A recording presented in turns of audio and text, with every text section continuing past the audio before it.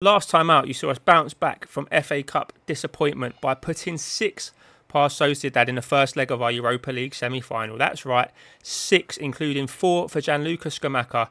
Today we go to Anfield, where we face title-chasing Liverpool, and then we host Leicester in our pursuit of guaranteeing ourselves Europa League football. Yes, welcome back, boys and girls. It is time to face Liverpool. Top of the table, Liverpool. And this is the team we're going to go with. We've got some injuries or some tired legs and suspensions to deal with. So in a couple of changes to the usual strongest lineup, Emerson comes in at left back, Johnson comes in at right back, Barbosa comes in place of Jarrod Bowen, and Trossard gets another start. Actually, I'm going to go João Pedro for Trossard. It's another last minute change. Will it work? Let's find out. Yes. High-flying Liverpool.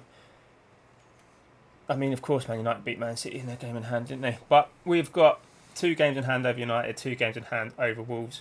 A victory in one of them will be enough to take us above both teams. So, in essence, it's a bit of a free hit. They've got Xavi Simons, they've got Cucurella at left-back. Victor Osimhen, don't say that name. Remember the Champions League final? You know, how many goals did he score in that and end up losing? Yeah. The less said about that, the better. That was not good for the old ticker. But ultimately, we came out on top that day. And hopefully, we can come out on top today. We'll offer some encouragement, as I'm supposed to do. I want to do from kickoff in every game. And the amount of times I forget, and we get 10 minutes in before I get a chance to click it. But sometimes that actually works better. As Ben Johnson, Gabriel Barbosa, didn't quite work for us this time. But we carved a bit of a chance. Leicester winning 3-0, the team that we're going to face in the next game. Yes, I was going to show you the second leg of the semi-final, but we're 6-0 up. We should be home and dry.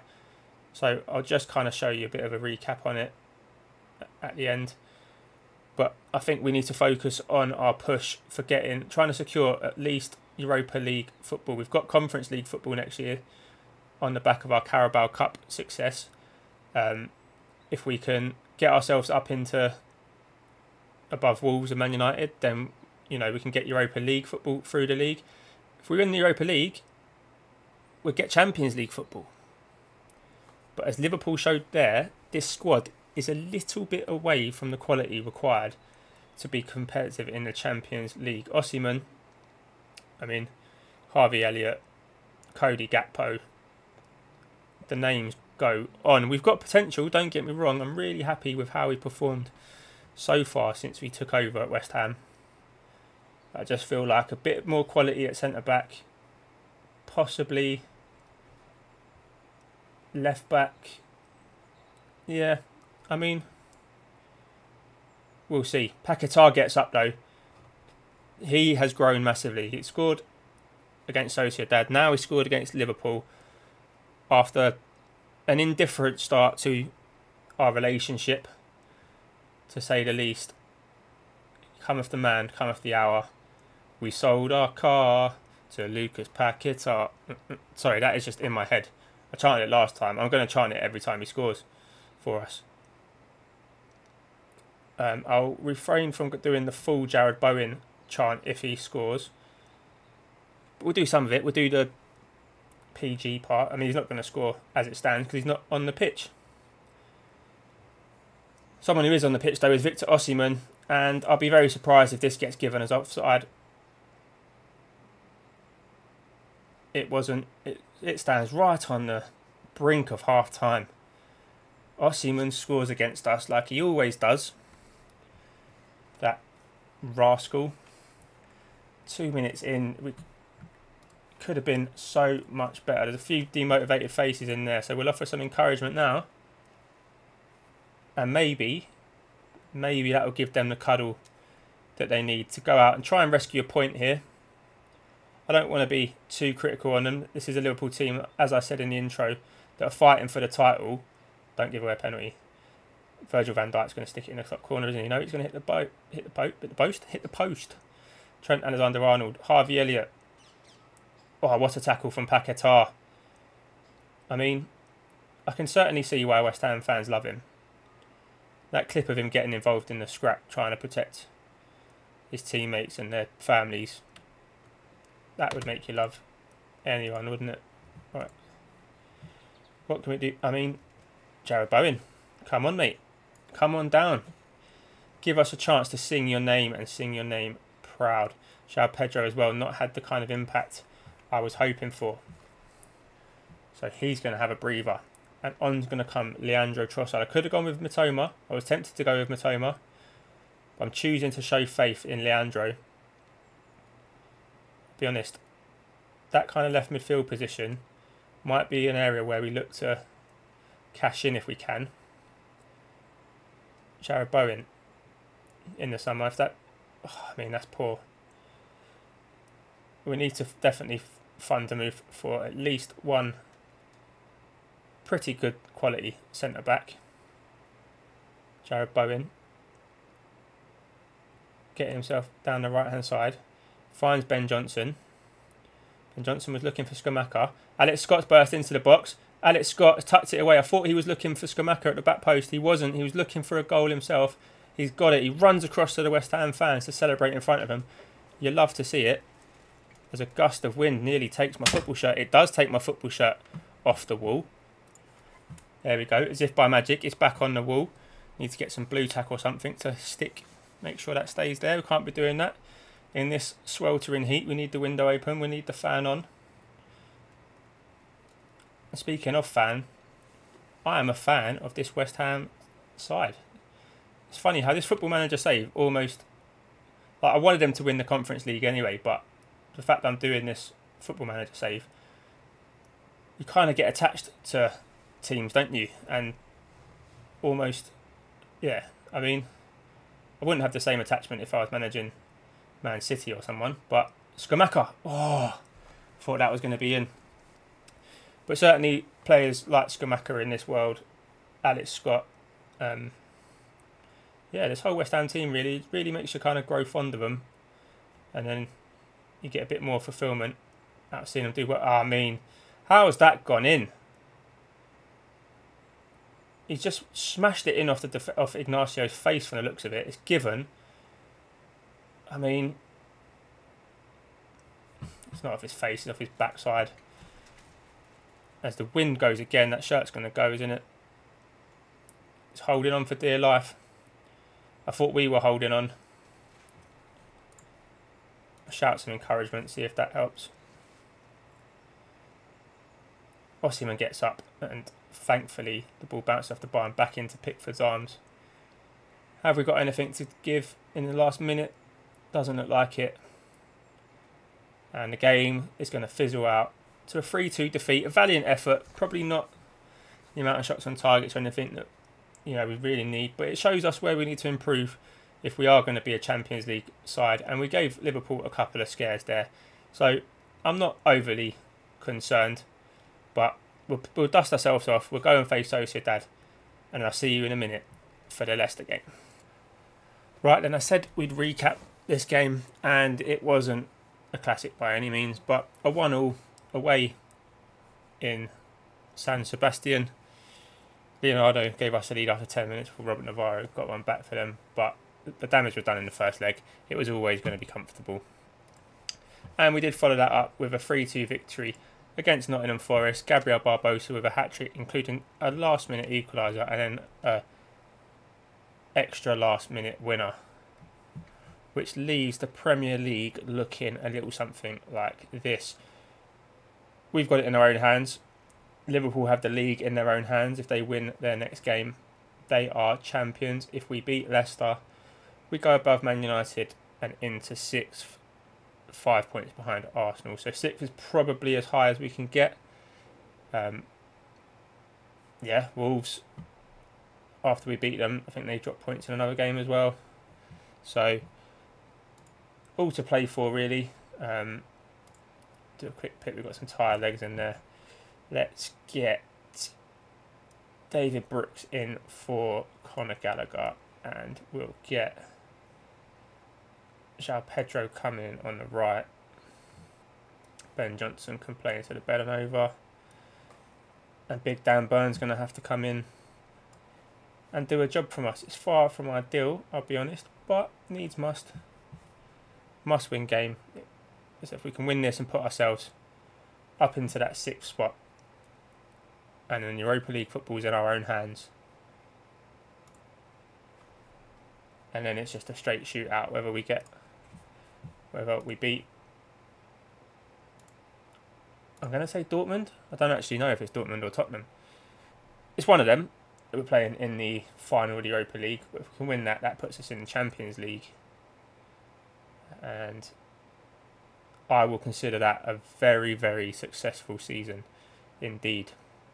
As Paquetá continues to endear himself to me by winning the ball back and starting this sort of counter-attack. Emerson has done really well down the left-hand side. Every game that he plays is sort of one game closer to his last for the club. He is leaving at the end of the season. Truffert will naturally be our first choice left back, but he's suspended at the moment. So Emerson might be playing his final game as Alex Scott puts us in the lead. The young man from Guernsey, much has been made of that in real life for some reason as of late. I guess it's just his kind of rise to semi-fame. Be interesting to see if he can get himself a move to the Premier League over the summer. I'm sure there'll be a few clubs looking at him. West Ham maybe, possible destination. You know, if everything goes as expected, I think they're going to have a nice pile of money to spend should Declan Rice leave the club. I just think the nature of the way they got the stadium deal and stuff like that as well. They'll be in the Europa League. There'll be money to spend, definitely. But with if they do sell Declan Rice, which is looking very, very likely, then yeah, they'll certainly be looking to replace him. Not sure who they get. Maybe an Ndidi or something from Leicester, as Beto gets in there. The 21st goal of the season from an Ethan Laird cross. Similar to how Skamaka's got a few goals for us, really, this. But yeah, Ndidi there with the kind of assist for the assist. That probably wouldn't actually be a bad shout for West Ham as a replacement for Declan Rice. I'm just going to put it out there. It might happen, it might not. Skamaka's probably a bit far out for a free kick. He's given it the beans though, and unfortunately it's just gone wide of the post. But I know I didn't encourage the team, did I? Silly me. Dan Burn doing what Dan Burn is in the side to do. He's not here to do step-overs or beat his man. He's there to win headers. It's Trossard. Look how deep some of our players come. And João Pedro has managed to get himself in. He's rounded the keeper and the defender. James Justin was just in the nick of time there as he gets his foot in the way and the ball goes wide. Harvey Barnes now. Dan Burn again with a header. Paquetá with the lump forward. And Ndidi. Beto. Buendia. Beto's in. He's beaten Dan Burn. Like I said, that is the risk when you play Dan Burn, boys and girls. He's not the quickest. He does get beaten to the ball. Again, it highlights the need for us to go out and sign ourselves a nice top quality centre back in the summer. As we now trail 2-1 to Leicester. 16 minutes gone. I'm going to demand more now. It's far from ideal. And I'll push for Europe. I don't want to be bringing you a double defeated episode when I could have been showing you a semi-final and final of the Europa League. But we can only play with the cards we're dealt. It's still going to be in our own hands, don't get me wrong. If we lose this game, it 100% rules out us finishing 5th, which I think is very, very unlikely anyway. Skamaka with a nice dummy there before bringing it under control. Dewsbury Hall looking to bring the ball away, but David Brooks getting involved. Paquetá looking to dink it over the top. And now Leicester break. Harvey Barnes finds Beto and this time Dan Burn making amends for arguably a mistake for one of the goals. And we make it to half time. We're 2-1 down. It's not great, is it? Let's start.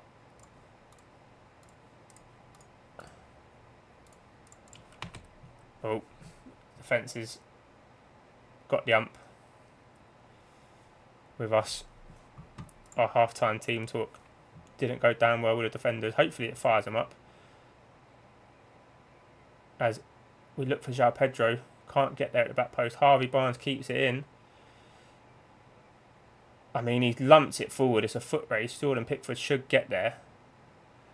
I'm not convinced by that, but we've somehow managed to get away with it. João Pedro now, he can't control it. Ben Johnson slides in, it breaks to Dewsbury Hall.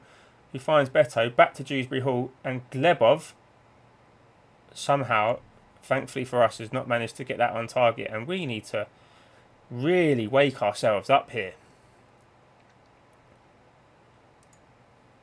I'm going to have to demand more again because we have not been good. 66 minutes gone. Right, Matoma, come on. Leonardo, come on. Anyone else? Game's still going on in the background. I thought I paused it. Right, those two can come on.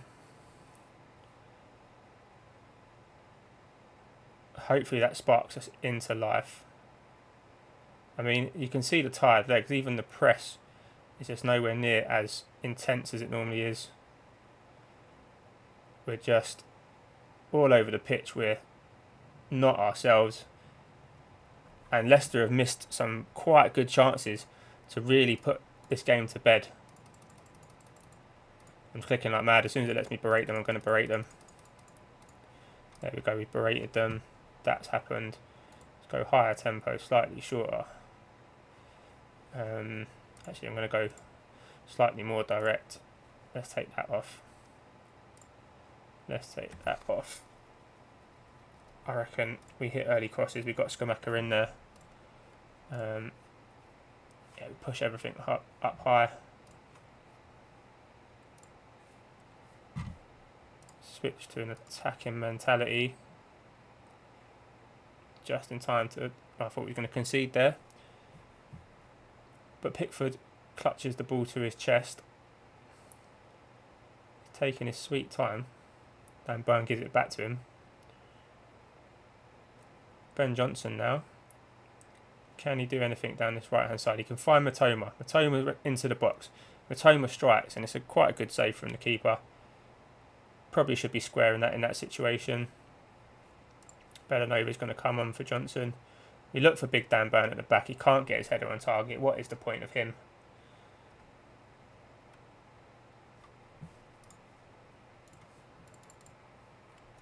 It's not been good from us at all. I mean, according to the stats, we've been the better team. But according from what I've seen, we've been pretty woeful.